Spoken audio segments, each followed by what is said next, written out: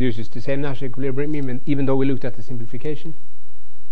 You should, before you play it, you should go into a closed room and bring a coin. On each side of this coin you put 1F and 2F, and then you start flipping. You write down all these flips. That will give you a very long stream of how to play it, and then you have to put this into your head. So then you can go out playing it, okay? And then that would be the way to play it. Of course, given that those you play against also understand game theory, which could be sometimes hard to know, of course, but if they are reasonably rational and intelligent people, and who would play against fools? That's not much interesting, is it, anyway? So now you know how to play this game. Of course, at the same time, you know how to play rock, paper, scissors, sten, sax, papier, which should be played in the same manner. Of course, you have to adjust the probabilities then, because there are 3 outcomes. So it'd be a third on probability for each of them.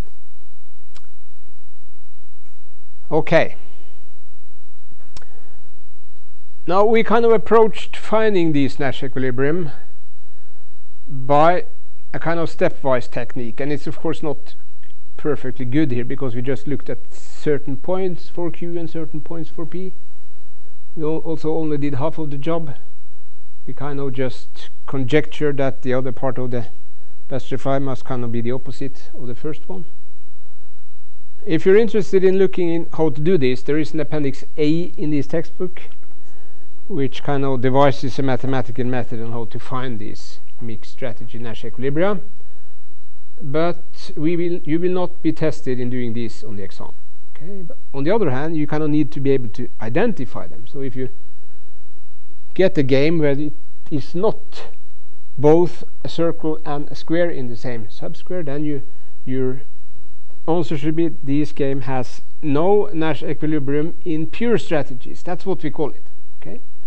So either a game has Nash equilibria in pure strategies, like some of the first games we looked at, like this Prisoner's Dilemma game, for instance, or they can have Nash equilibria in mixed strategies, like this game. There are games who have both, okay, both pure strategy as well as mixed strategy. But if you look at 2x2 games, normally if there is a singular pure Nash equilibrium, then there is not also a mixed strategy equilibrium. On the other hand, if there are 2 pure strategy Nash equilibria, then typically there is also a mixed strategy Nash equilibrium. So it seems to some extent that this Nash equilibria kind of pops up in odd numbers, 1, 3, 5 and so on. Okay? Kind of in certain situations, if there are 2, you get another one in mixed strategies. Have anybody of you heard about a game called Chicken? Yeah. Can you tell us what kind of game that is, or do you feel it hard to express yourself in English? Or do you want to do it in Norwegian? It's like a chicken race kind of thing, like not being the one who Chickens out. Yeah, not being the chicken. You know, chicken means being cowardish in English, okay?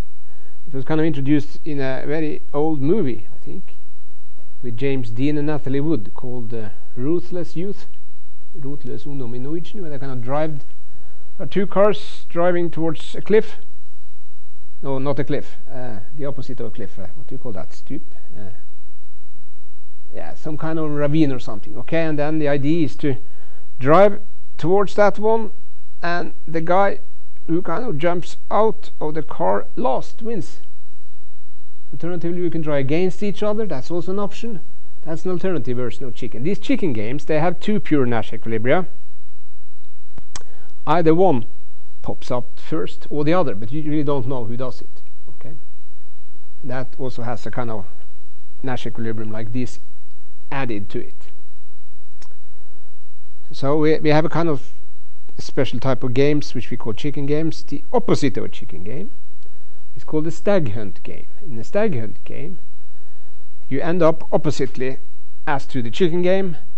So you get what we refer to as a coordinated equilibrium, meaning that the agents cannot do the same thing. So in a chicken situation, one does chooses one strategy, the other chooses the other, being the first to jump out. Okay, obviously that will have to happen. But in a stag hunt game, they kind of coordinate, so they do the same. Typically, it could be kind of choice of technology, for instance. Say that there are two firms competing on some new technology, either technology of type A or technology of type B. And then the game theory prediction would be that either they both choose technology A or they both choose technology B. Okay, they do not separate. And the reason, of course, is that the structure of these games kind of makes it, in a sense, risky to separate, because then if the other one is successful, you cannot kind of catch him. So you kind of reduce this risk by mimicking your competitor. And also those kind of games have an added Nash equilibrium in mixed strategies. Of course, the best replies look different in those cases. They typically would look something like this. There's the same structure. It goes like this, but it kind of overlaps more like this. So you get a pure strategy Nash equilibrium here, a pure strategy Nash equilibrium here, and a mixed one here. Alternatively, they may look something like this. Yeah, like this. So then you get the triplet again, but it kind of goes upwards as downwards here. And this is the chicken, I think, and this is the stag hunt, or vice versa. But it doesn't really matter. We won't kind of dig into these games any further in this course, but they are kind of classical games which it may be sensible to know a little bit about. What's typical for them is that they are an odd number of Nash equilibria, 2 pure strategy and 1 mixed strategy. What Nash actually proved then was that there will always be a crossing here. No matter how these games are formulated, whether there are 2 players or 100 players, millions of strategies, whatever, he was able to prove that. So there will always be a kind of cross like this, and that was his major contribution here. That tells us that if we deal with these type of games, we can always be guaranteed a solution. And that's nice to know. Okay? Not like a second degree equation, which doesn't always have a solution, does it? If it looks like this, then there is no crossing here. So then you don't find a solution. Then you have to use these complex numbers. As probably some of you maybe have learned about, maybe not. No. Okay. I'm talking rubbish now. Let's forget that. Okay. Then we have learned what we need in game theory. Okay. We've learned about sequential games, kind of looking at game trees, rolling back, forward from the back. We have learned about these matrix games or simultaneous games, how to find best replies, how to find Nash equilibria. Finally, we looked at these mixed strategy parts, which is something we at some points need to look at.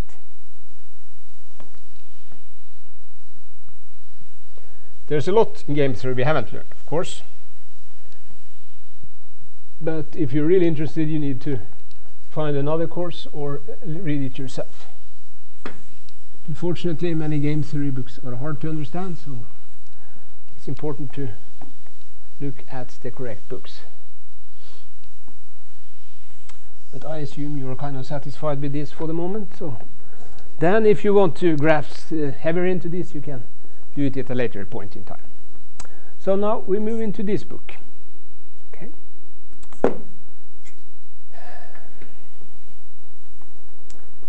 Let's see.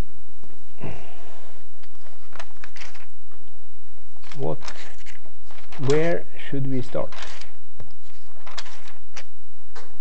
Yeah, we will start by a question. Why is football so popular? I'll start by spending a little bit of time discussing these questions.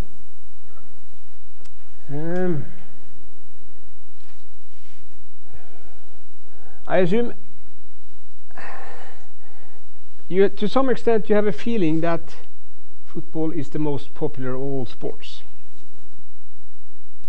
I don't know whether how clear you kind of see that, so we'll spend a little time on discussing some facts about this and try to argue why it is so popular and why it is more popular than other comparable sports. That's the idea.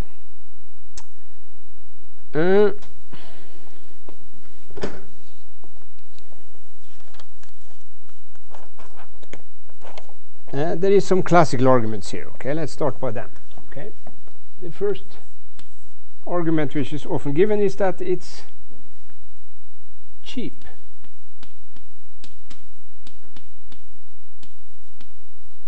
It's cheap to play football. What does that mean? Yeah, it means that a single person can enjoy playing football.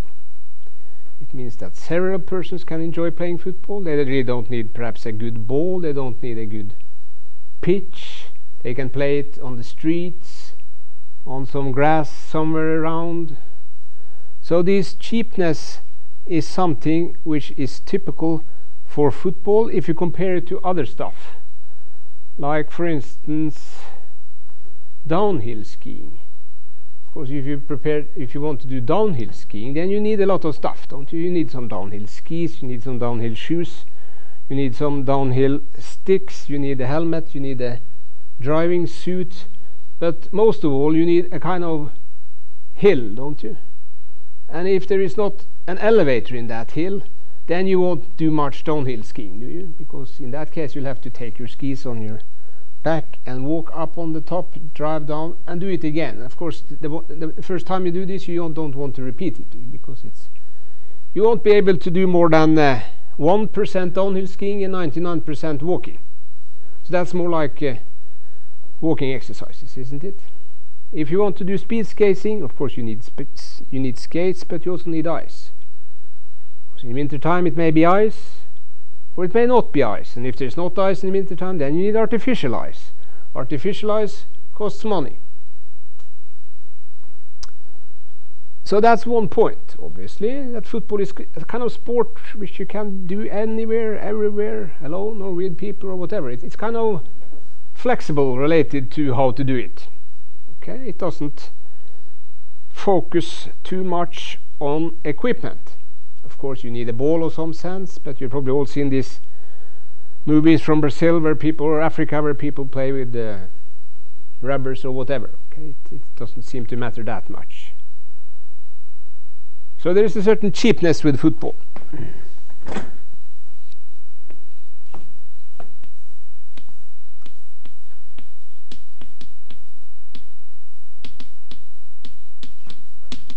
And now I write contribution skill. A very fascinating thing about football is that you really don't have to be very good to make a difference, do you? Of course, as you see me, I'm obviously a very bad football player. Of course, I may stand at the corner posts on a corner from the opposite team, and at some point I may save a goal. Okay, so I may perform a very valuable contribution, even though I'm not necessarily very good at it. Okay? If you compare these to other types of sports, you will see that most other types of sports, you need some kind of skill. You need some kind of competence. If you want to do ice hockey, for instance, if you can't skate, then of course if nobody can skate, then it doesn't matter. But if there's somebody who can skate and somebody who can't skate, then this match doesn't work. As opposed to the football case, where it still can work, even if I'm not a good football player. Of course, this holds for most other competing sports. We talked about ice hockey. What about ski jumping? Of course, that's extremely dangerous if you don't have the skill, and most people wouldn't dare unless they have kind of started very early in very small hills, trying the 30 meters, then moving upwards and so on. Okay.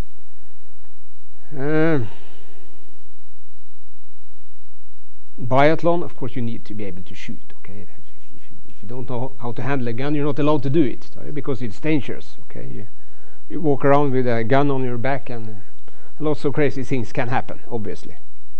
So you need a certain skill level there. Okay. Handball if you don't really know the rules in handball, it doesn't make any sense, does it? If you start running more than 3 steps, okay. So again, you need some skill to make it work. And of course, if you want to play basketball, if you're very small, of course, there are certain very few small players who make it, but mostly they are very tall, okay. So that's kind of more like a technological problem. You need to have certain abilities to be able to play it.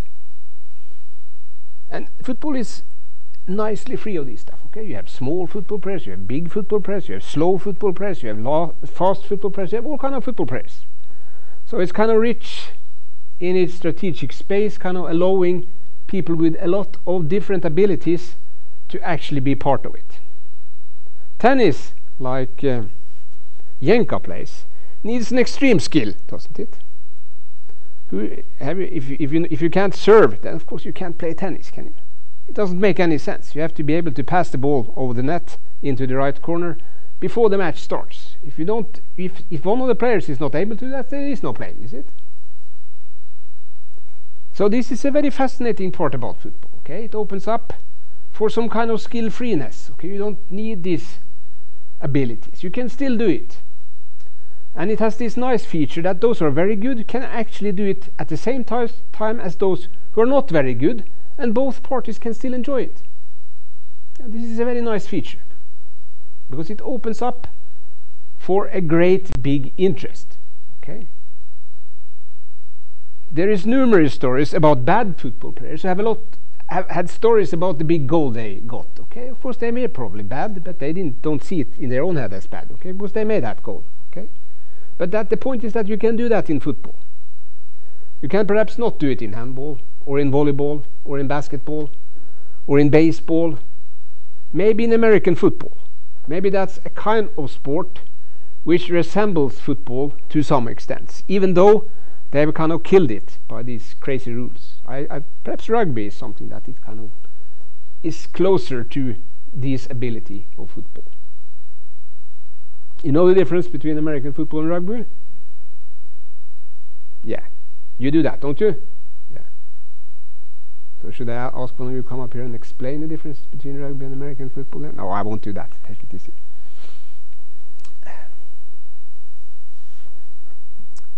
So it's cheap and it's kind of skill-free. So it kind of opens up for everybody to take part in it. Okay, that's kind of the idea by this classical way of arguing why football is more popular than handball, for instance.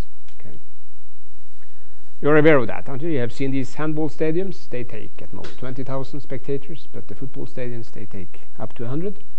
So it's kind of visible that there is a major difference in interest for these sports.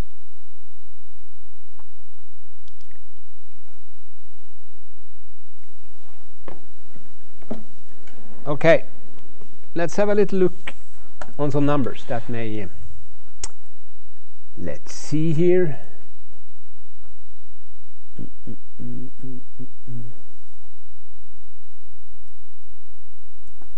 Maybe we should turn on the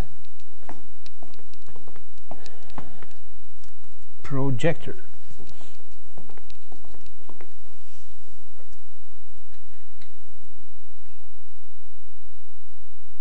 What? I'm not logged on here. Who is this? Segarak Boyjan. Do you know this guy? You must be careful. Always log out of the computer, okay? Now I have access to these guys, everything. Is it any of you? No. What is the thing I should do now? What is your suggestion? Should I sneak or should I log out? Perhaps log out, okay? That seems like the politically correct solution. Okay, so let me log off here. Be careful with this because there's not an automatic logon on it, so if you're into a computer, always get out of it, because if there is something there that you don't want everybody to see, then follow my rule here.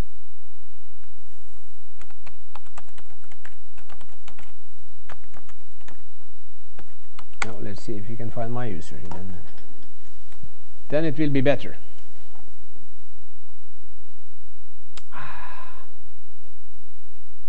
Do you think I should update this? No.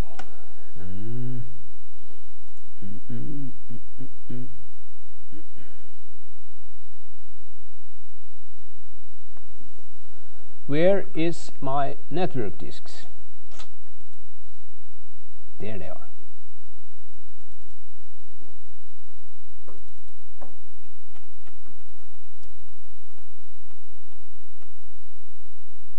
You see, I have a lot of documents.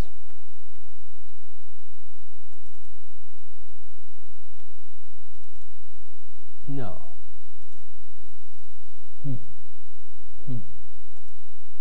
It's not here. No, it doesn't seem that I put that one in. Then I have to go somewhere else.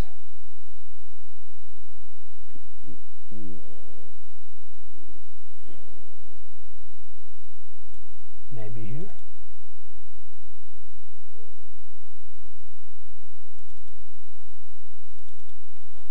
Yeah, I'm just looking for something here.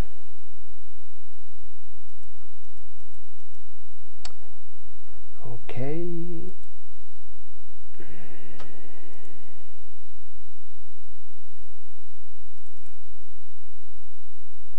New. Maybe we can do this.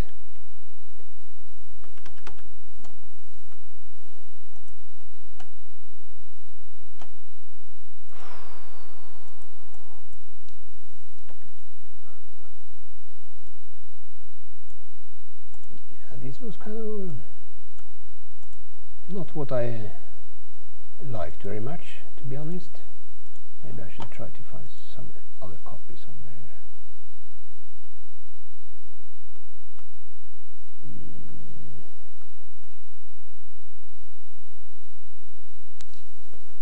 here. Yeah, I might have an alternative down in my pocket. I just want to take off the textbook, but it didn't seem to work very nicely on these computers, so let me try to put it here instead.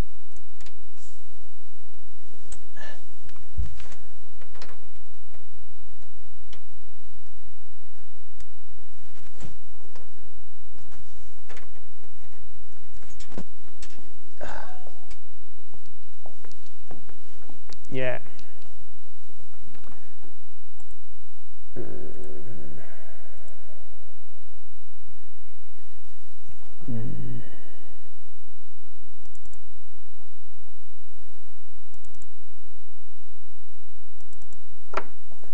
That seems better. Okay, more recent copy.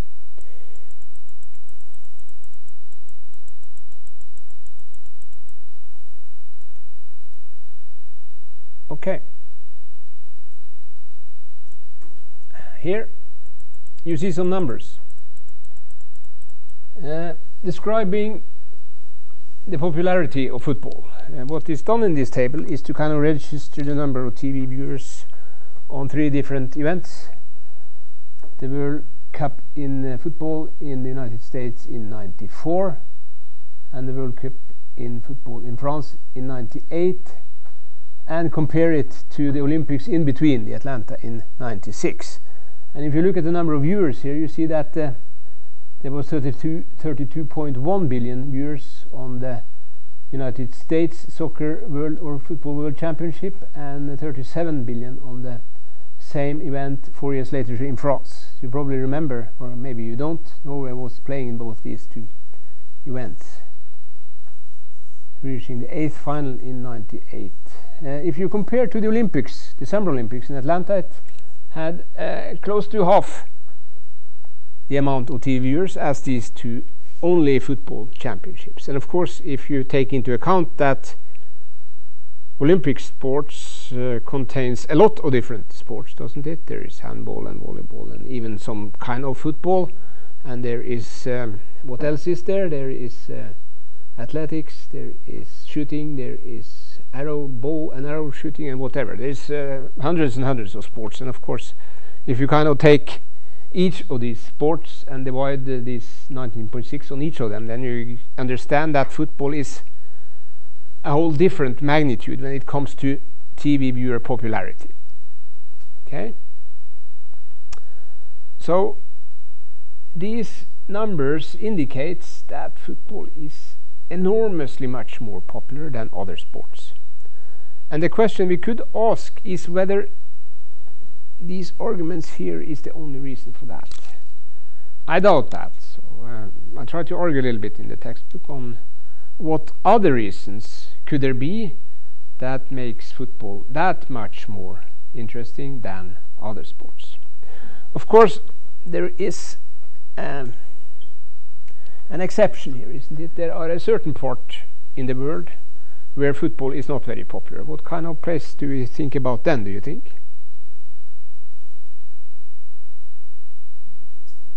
United States, Christian, you should raise your voice. Very good.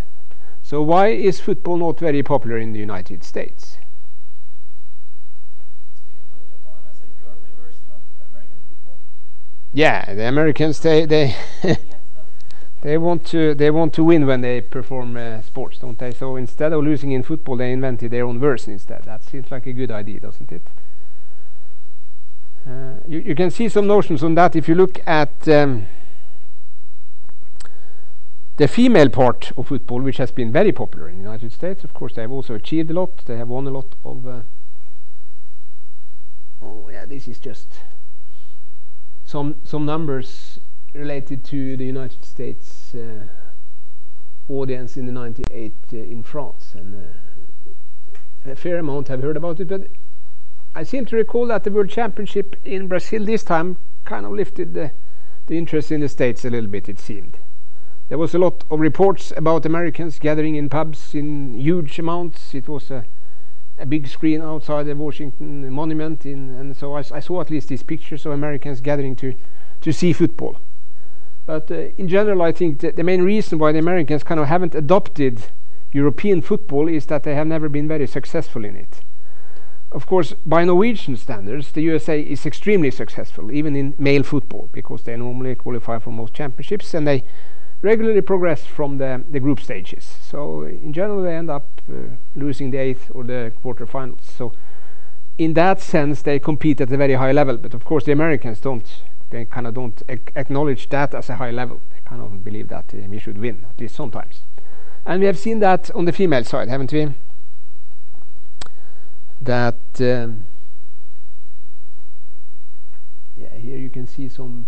Of course, this is an old book. So the U.S. female teams, they won the Olympics in '96. They were number 4 in Sydney in 2000. Did Norway win then? Yeah. Yeah.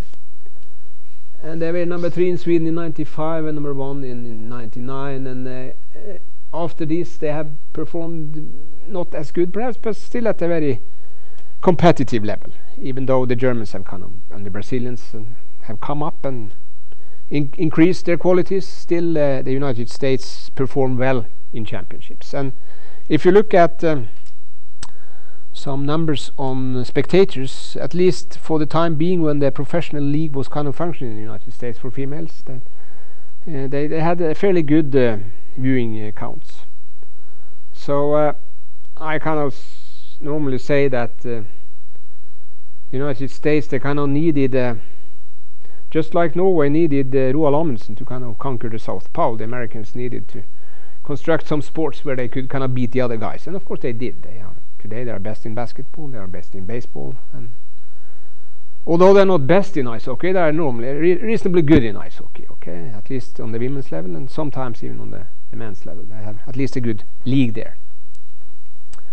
So in general, when we kind of overlook these exceptions of the United States, which kind of has historical and cultural reasons, we can safely conclude that football, by all means, is the most popular sport in the world. If you kind of believe these Olympic comparison numbers, then we can say it's not even the most popular sport. It's more popular than all the other sports put together, to some extent. Okay, and that's kind of heavy. So the question then, is it only these two arguments here that kind of produce this popularity, or is there something else? And my allegation is that there is something else. Okay.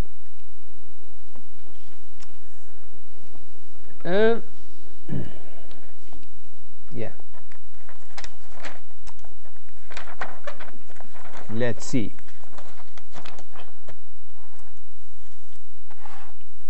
The reason for this very simple conclusion from my point of view is that there is a lot of games who have these abilities which are not very popular.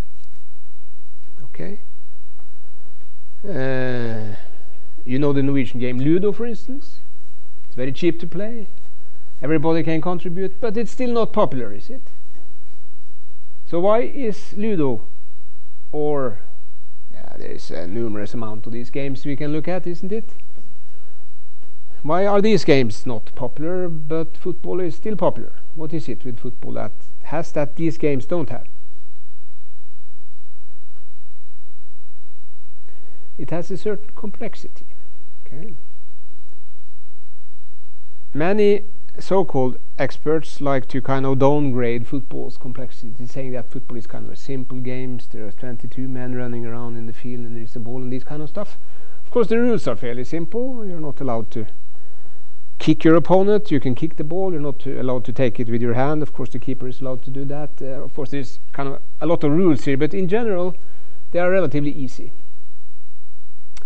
So one thing to mark here is that it's not the complexity of the rules that makes the complexity of the game. Okay, that's two different things. A very simple ruled game can be very complex, and a very complex ruled game can be very simple.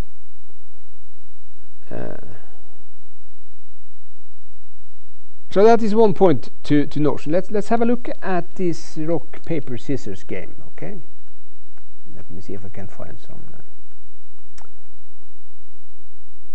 Okay, here is a kind of figure trying to say something about the strategic complexity of rock paper scissors. Okay.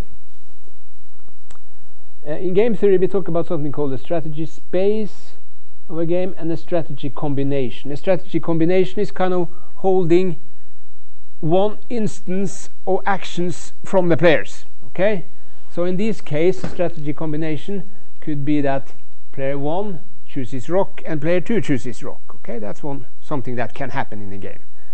But the strategy space is kind of the possible outcomes of what can happen. Okay, then there is scissors, scissors, paper, scissors, rock, scissors, scissors, paper. So you just run through it. Of course, this part is always bigger than this part. This game is not very popular. It's cheap, and you don't need any contributional skill to take part. Of course, there are world championships in rock, paper, scissors, even though they don't have a lot of audience today. There are no sponsors. There are no viewers who want to pay big money to watch it. So the demand for this game is very small. And my point is that the reason for that is that this strategic space here is far too easy. Okay, it doesn't contain any complexity. Of course, in this case, it's even a silly game because we all know how to play it. So why should you play it then? There is no skill. Okay, we have already kind of argued that the Nash equilibrium is a mixed strategy with a third on each. So then, why should you play that game at all? Of course, Ludo is slightly more complex because there is some decisions here. You have to choose if you get the 6 whether to take out what do you call it? Yeah, this thing you move around, or you should kind of use your double throw to move what you have. But this one is completely silly. So there's another game which is kind of complex, chess, isn't it? You know how to play chess? Yeah, it's a version of tic-tac-toe, although it's much more complex. Okay, because there are more pieces, there are more routes to move to, and there are more different possible moves for the players. Okay, the peasant can go 1 or 2 and so on. Okay, but still, chess compared to football is nothing. Okay, chess is like the head of a needle, while football is kind of the whole universe if you compare the complexity of these two games. And the reason is very simple, because if you think about football, it has many players. Okay, there are at least 22. Do you have any more than 22 players in football? You don't think so, Christian? Or, yeah. What about the referees? At the same time, you have the players, but yeah, you have the referees. The referees, are they players in the football? They are. They make decisions that kind of influence the outcome of the game, which is kind of What about the audience? Are there players in the game? At least some football clubs say that, okay? You heard about the 12th man, haven't you? Yeah, so there is a lot of audience around here. Then we are suddenly moving up, okay? So when Real Madrid and Barcelona played on Saturday, it was at least 100,000 players in that game, something around that. Do you have any other players? What about the coach? Yeah, the coach, yeah. What about the medical support? Yeah, they also play a part here, don't they? Possible the owners of the clubs. The owners of the clubs, the sponsors. So there's a lot of players here, okay? At that point we understand kind of the complexity, at least from that side. There is a big field, okay? All these players, whether on the field or not, they kind of move around there. There is a lot of time, 90 minutes. There is no rule restrictions which defines that a lot of the space is killed. You know, in handball, for instance, it's not allowed to play defensively, is it? What happens if you play defensively in handball? The referee whistles. Then he gives the ball to the others. What about football? It's allowed to play defensively in football, isn't it? Yeah. Do you think that is kind of a major difference? Oh yes, of course. Because all the defensive strategies are there. But in handball there are only offensive strategies. Okay, so the kind of half of the strategies are kind of already taken out of handball. Of course, handball are played with less players, on a much smaller field, which by itself, of course, takes down the complexity. And you have all these silly rules. Okay, you have to end. Yeah, you know, in basketball it's the same. You have to end each attack in 3 seconds or 5 seconds. What is it? 25. 24. Do you play basketball? I'm sorry if I'm not trying to. It used to be 30 seconds. Yeah. Now, when I kind of compare football with other sports, it doesn't mean that I think they are silly. Okay, but I'm trying to pinpoint the differences here. Okay.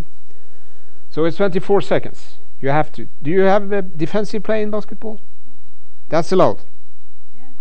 So do we see any basket teams playing defensive play, standing on their own part, throwing the ball to each other? It depends. No, Why don't we see that? because you have 8 seconds to get to the other side of the court. Okay, so you don't have defensive play in basketball either then? No. So it's kind of, by the rules, it's taken out. What about ice hockey?